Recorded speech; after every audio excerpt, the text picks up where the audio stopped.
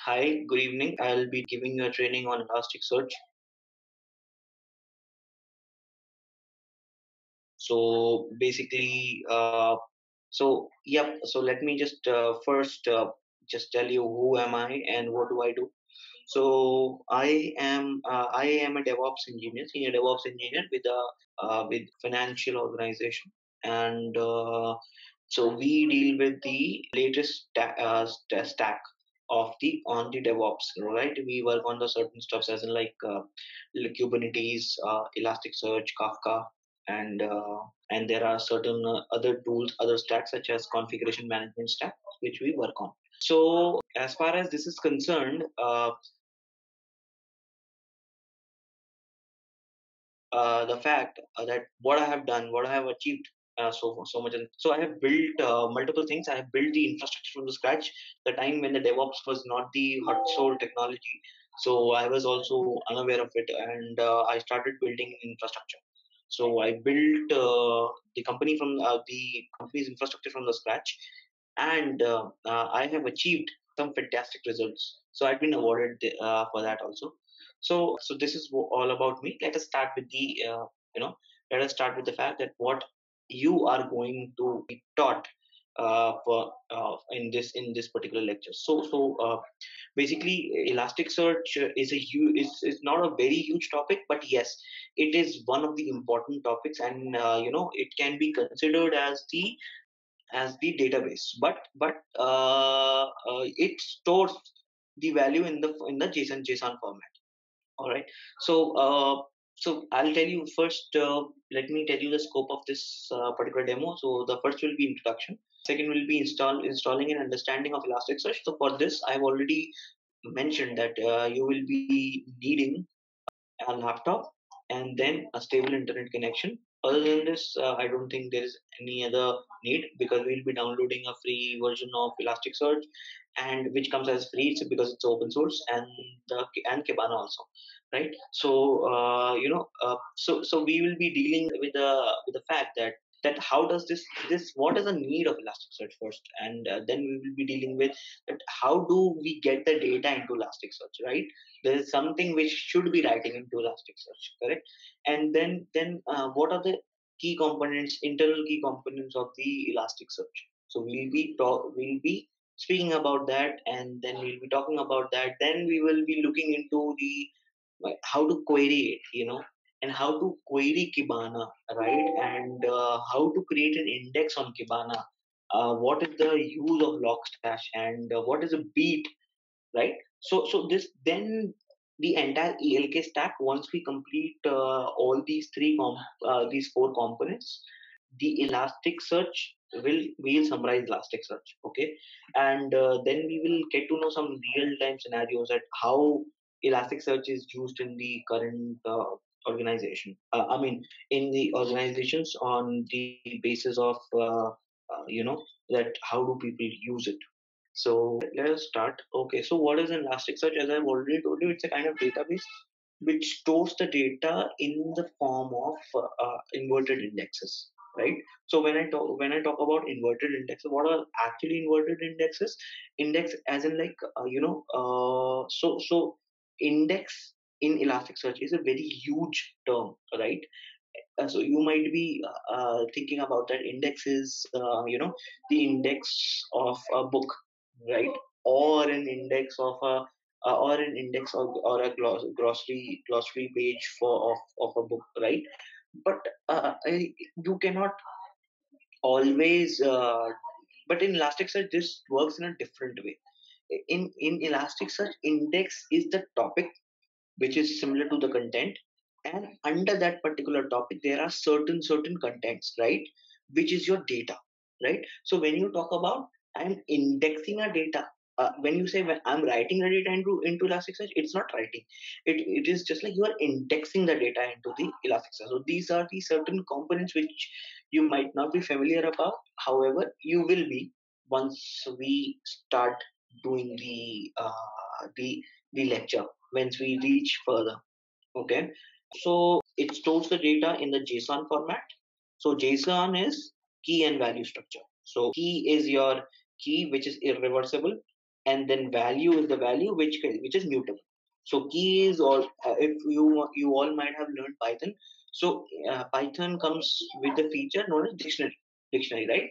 In dictionary, you write key and value, correct?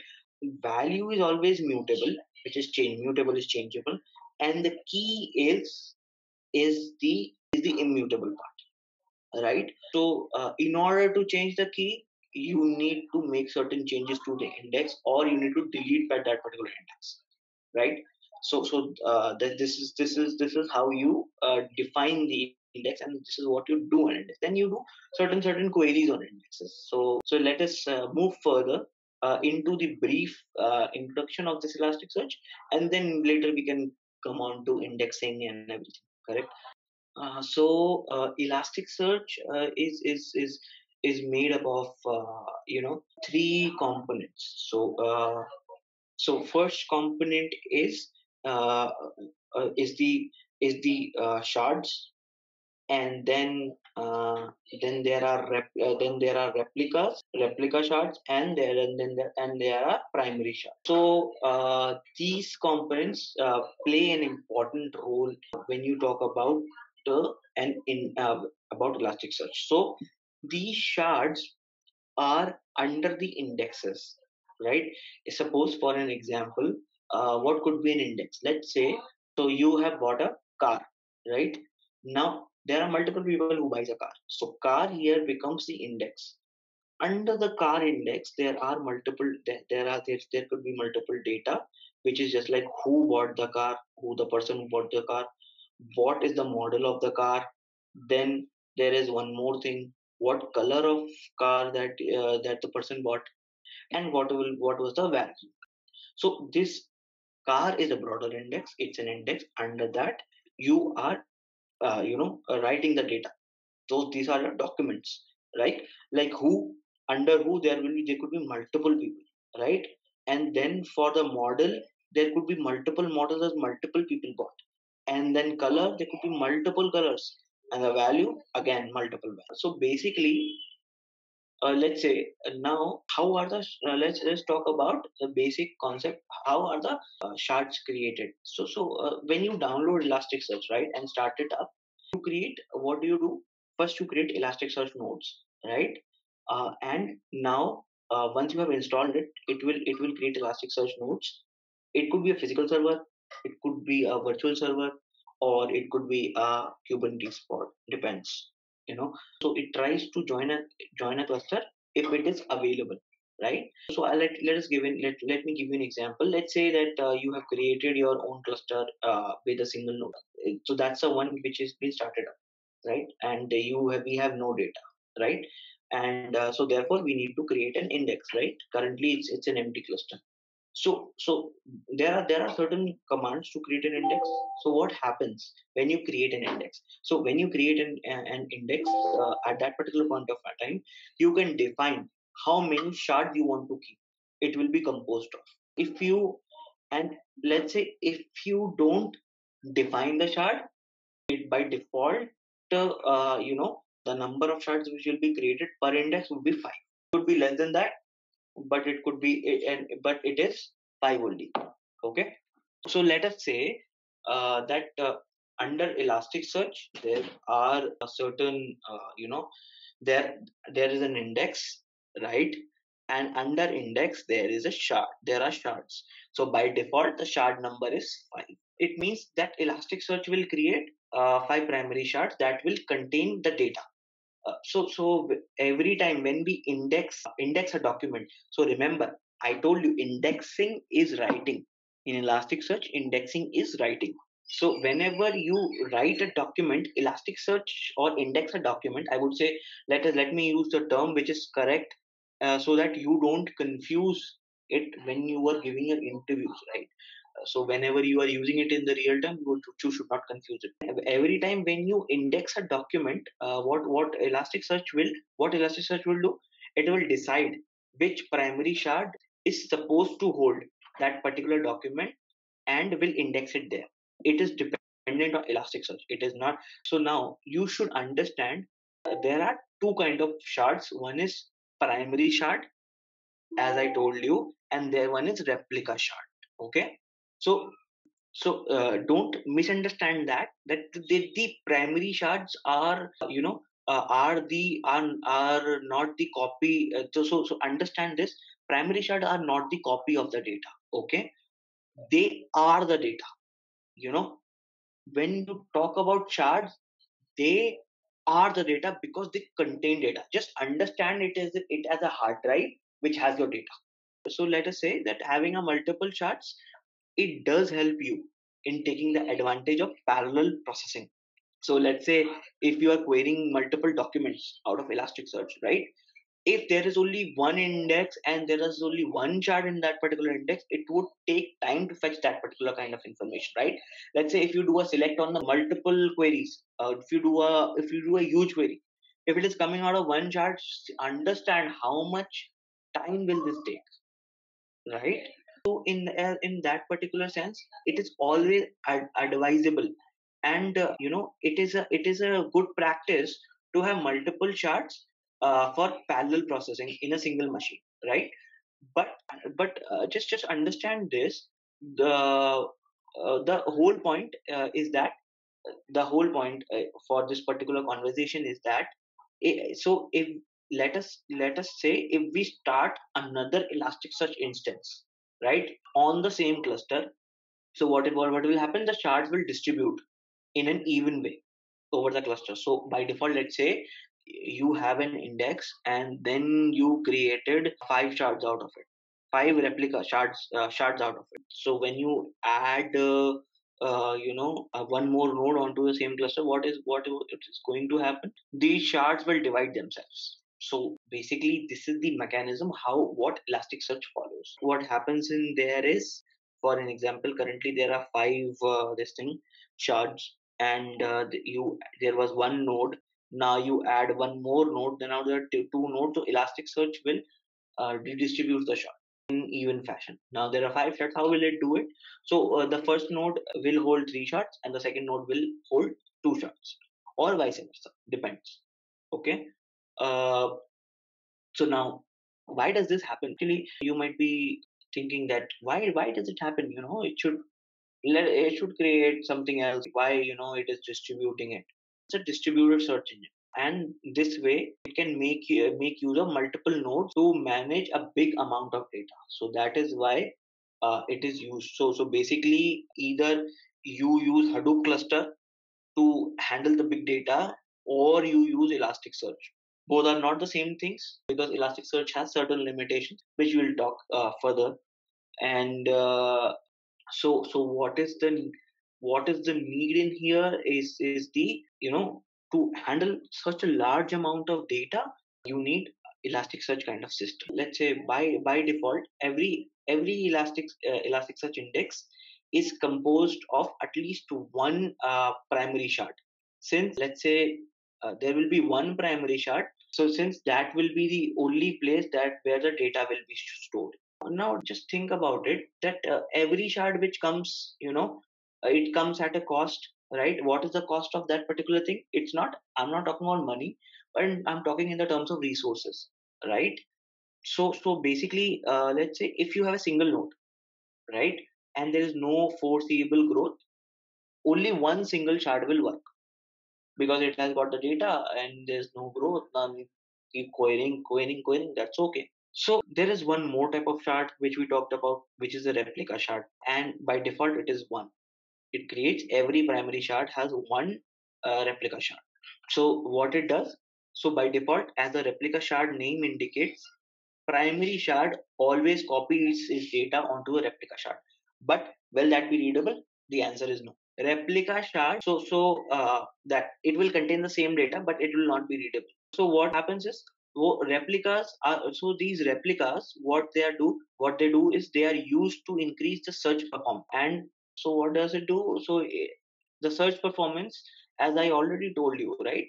So as many replicas are there, it will be easier to search. So so it also helps in the failover also. Let's take our example back with so let's say there are five replica shards 5 shards, primary shards that you create, and it will have one replica each. So let's say 5. So it will be like 1 hour, 2 hour, 3 hour, 4 hour, and 5 hour, right? And it contains the same data. So now just picturize it. That let me just show you something. Let's say we talked about primary shards. So when we talked about our example, we said that okay, there will be two nodes joining the cluster, and the primary shards will be divided. So I'll point the primary as dot. So now let's say, so then we talked about there will be one replica for each primary, right? So I'll give them the chips so that you guys are aware about the fact what I am trying to do. So just see that these are 5 shards, primary shards. Now, as per our principle, there should be one replica shard. There should be one replica shard. So let's create the replica shard of this. So since it has same data, so I will add a dash over it. Then number 2 is this. Then there is number 3. Okay, similar way for number 4, dash over. So understand this. So now what happens? Since we have two replica shards, it will be allocated on the first node. They will contain exactly the same data as a primary shard. So we are seeing this example, this one, and then so the second node, whatever it will contain the copy of the first node. So we can see it here. So let's say if one of the node goes down, so then we still have this index. So there are 5 and 5. If any of these goes down, I still have my shards available. These replica shards will become a primary shards. Okay. So now how does this happen? So what happens is this. So in this particular case, the replica automatically becomes primary, and cluster will work as it used to, but it with certain degradation, not in the performance. What happens is this: these replica shards will become primary shards. So since and but remember this, since we have given number of replicas as 1, so now this prime when this become primary, it will create its own replica, but now its replica is no, now the replica cannot be assigned to a certain node, right? So what happens, so it is never allocated till the node comes up, and it goes in pending, and the cluster will go in. There are states in this thing, in Elasticsearch. One is yellow, other is green, and there is red. So green means everything is okay. Okay, let's loosen the traffic. Yellow is like, cluster is in degraded state. Cluster is in degraded state. Now need to work on it. And the third is red. The cluster is in critical stage. At that this particular point of time, the searching and all that you do will not result into any results. It will give the continuous failure. So okay, let us talk about shards a little bit more, right? So here is just like the what is a shard? Let us revise it. So the shard is being distributed search server. What Elasticsearch has a concept of shards to distribute the index documents, right, across all the nodes. So basically, just understand this. An index can potentially store a large amount of. So what an index can do is this: it can potentially store a large amount of data, and can also exceed the hardware limit of a single node. Let's say my this particular node, this whole thing had 10 TBs of space. So I can store the data worth more than this.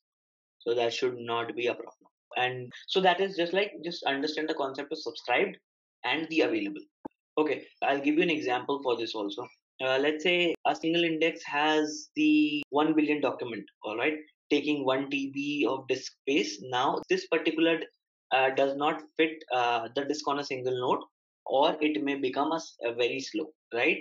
To but it can be accommodated, right? So once the it becomes larger, the search becomes slower, but still a document is there. So now let's say there is an index which is indexing multiple documents, right? And it's a 1 TB, and it does not fix the disk on a single node, right? So searches will become slow. Now what happens is that to solve this problem, what Elasticsearch provides is the ability to subdivide your indexes into a multiple pieces called shards. So now we are clear about the shards. We have been talking about the shards since the first this thing since the first since the first time when we started speaking. So basically, just remember this: whenever we create an index, we can simply define the number of shards. Number one, the number of shards we want, right? Documents are actually stored in shards, and the shards are located onto the nodes.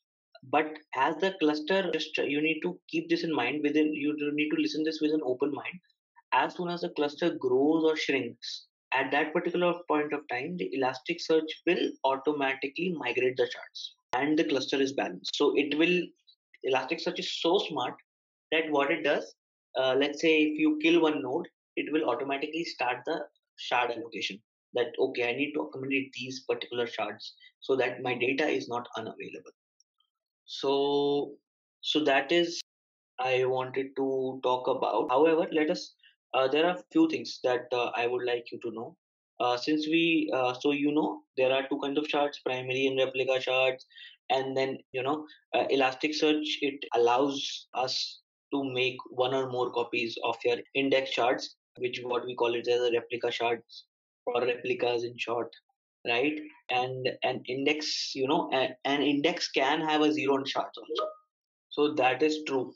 So once we complete this particular course, I'll be taking some mock interviews. So these mock interviews will purely focus on Elasticsearch. What is it used? So you need to be pretty much keen on this. That what all questions could be asked on Elasticsearch. How you can. Basically we will be dealing with how to create an environment. If somebody asks you to create an ELK stack, how would you go around it? So basically we'll be dealing with that, and you will have a course completion certificate, and will be a certificate of achievement. And thank you so much for attending this demo. You can always get in touch with us, and you can call us on the side numbers. You can take the note of it. Thank you.